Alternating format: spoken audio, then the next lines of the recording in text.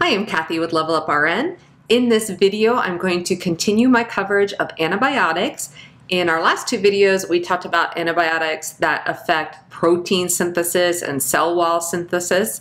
In this video, we are going to talk about antibiotics that affect the bacterial cell in other ways. At the end of the video, I'm going to provide you guys a little quiz to test your knowledge of some of the key points I'll be covering in this video, so definitely stay tuned for that.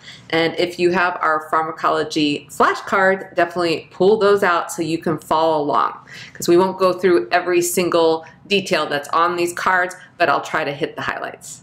First up, we have our Fluoroquinolones, which include ciprofloxacin and levofloxacin. These antibiotics are used to treat a number of bacterial infections, including UTIs, bone and joint infections, respiratory infections, as well as anthrax. They work by inhibiting DNA synthesis in the bacteria. Side effects include diarrhea, superinfection such as C. diff, photosensitivity, an increase in liver enzymes, and this medication also carries a black box warning due to the risk for tendon rupture, which is definitely unique to this medication class. Our little cool chicken hint for helping you to remember this drug class, and one of the key side effects of this drug class is if you look at the words ciprofloxacin and levofloxacin, they both have that flox, which reminds me of fox. So if you remember that fox likes to eat tendons, then it'll help you remember that these medications can result in tendon rupture.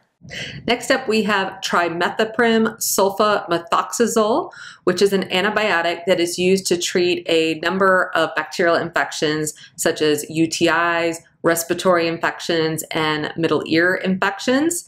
The mode of action of this medication class is that it inhibits folic acid synthesis in the bacteria. Side effects include GI upset, blood dyscrasias, which can cause anemia, thrombocytopenia, and leukopenia. Other side effects include photosensitivity, crystalluria, as well as Stevens-Johnson syndrome, which is a very severe rash. In terms of nursing care, we're going to want to assess the patient for sulfa allergies prior to administration of this medication. And if you look at the drug name, it includes sulfa in there, so that will help you remember that you need to do that. Other nursing care items include monitoring the patient's CBC levels because of the risk of blood dyscrasias. We also want to encourage the patient to increase their fluid intake in order to prevent that crystalluria side effect. Next up, we have nitrofurantoin, which is an antibiotic that is used to treat UTIs. It works by inhibiting bacterial enzymes that are needed for DNA, RNA, and cell wall synthesis. Side effects include GI upset, pulmonary toxicity, peripheral neuropathy, and brown discoloration of the urine. So you definitely want to give your patient a heads up about that discoloration so they're not alarmed, and also advise them to take this medication with food. All right, next we have Metronidazole, which is another common antibiotic that we administer in the hospital setting. Metronidazole can be used for bacterial infections as well as protozoan infections. So it inhibits DNA and protein synthesis, and it is also effective against anaerobic bacteria. Side effects include GI upset, metallic taste, dark urine, dizziness, and headache. In terms of patient teaching, you want to advise your patient to not drink alcohol when they are taking metronidazole. Our little cool chicken hint here on the card to help you remember at least one of the side effects of metronidazole. If you look at the word metronidazole, it starts with M-E-T, and metallic taste also starts with M-E-T. So hopefully that's helpful. All right, time for a quiz. I have 3 questions for you. First question.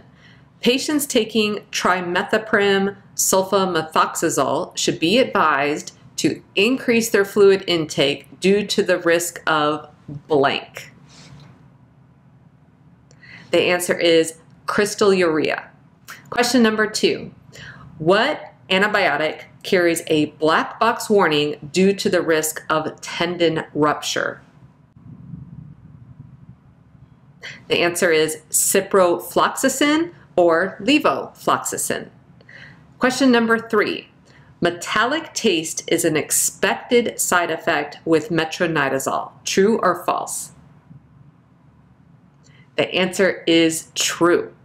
Okay, I hope this video has been helpful. Can I get a thumbs up for saying all these drug names? It took a few takes to get them right. So take care and good luck with studying. I invite you to subscribe to our channel and share a link with your classmates and friends in nursing school. If you found value in this video, be sure to hit the like button and leave us a comment and let us know what you found particularly helpful.